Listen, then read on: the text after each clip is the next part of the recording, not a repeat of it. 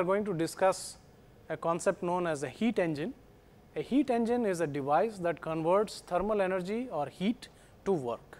And as we know, as we started right at the beginning, thermodynamics was the science that started from trying to make maximum amount of work from heat. And these are called heat engines, and these typically take heat from high temperature sources.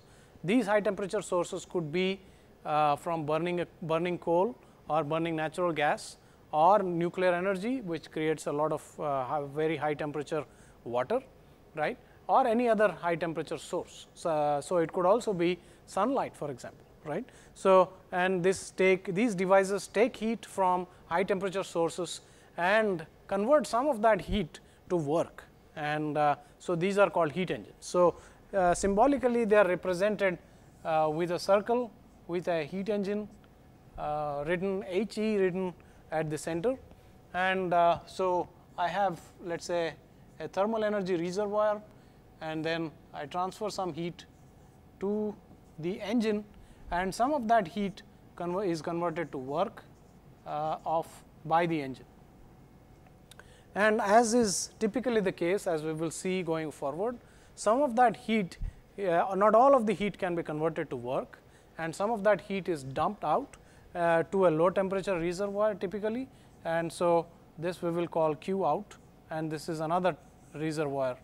So because the temperature of a reservoir does not change even though I add or subtract finite quantities of heat to the reservoir, as thermal energy reservoir can be then qualified or can be labeled with the temperature that it is associated with.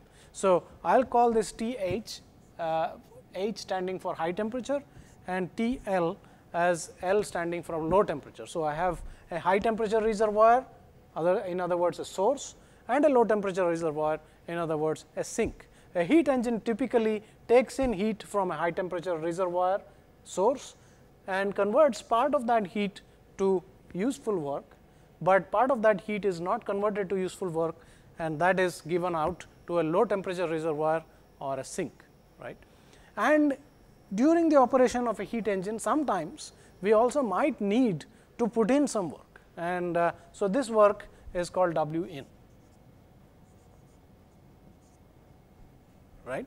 So what is it that we need a heat engine to do? We need to convert most of this Q in. If it were up to us, we would like to convert 100% of Q in to W out, right, and of course minimize W in, right. So what we want is that we want to maximize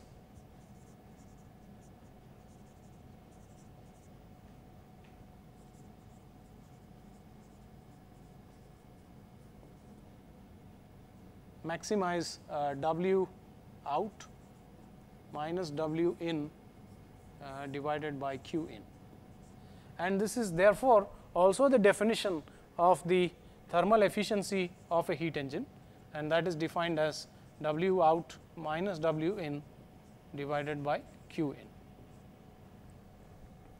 right. So this is thermal efficiency.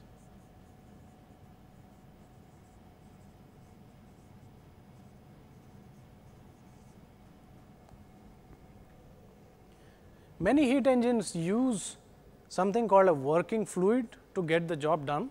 In many cases, the working fluid is just air. In some cases, the working fluid is water or steam, and whatever be the working fluid, typically a fluid is used, and a fluid is used for two purposes. One, a fluid can be utilized for phase change purposes, and so we will see in this chapter why phase change is useful, why one might want to do phase change processes while doing energy conversion. And the second is that fluid can be moved very easily from one place to the other in a continuous manner, and so therefore fluids are very useful, and typically these fluids are called working fluids, right. So working fluids are used in heat engines to carry out the processes that a heat engine is trying to carry out, right. And many of the heat engines operate continuously, which means that I can also define efficiency in a instantaneous efficiency as W dot out minus W dot in divided by Q dot in, if it is a continuous.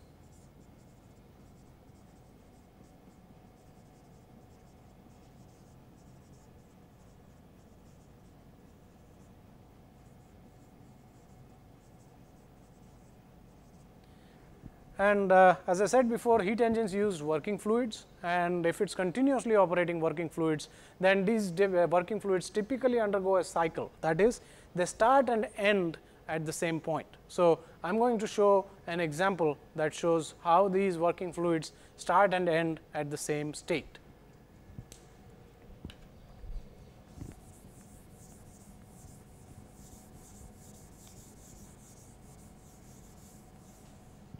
A very typical example is electricity generation using coal, and that is how a majority of us get electricity in our homes, in our offices, in our commercial establishment and industries, right. And how is this done? This is done by heating water using heat from burning coal, heating it to make it into steam, and then expanding the steam in a turbine to get work, and then condensing the steam back to liquid water, and then pumping it to a higher pressure, and then repeating the whole process over and over again. So, if I were to look at the TV diagram,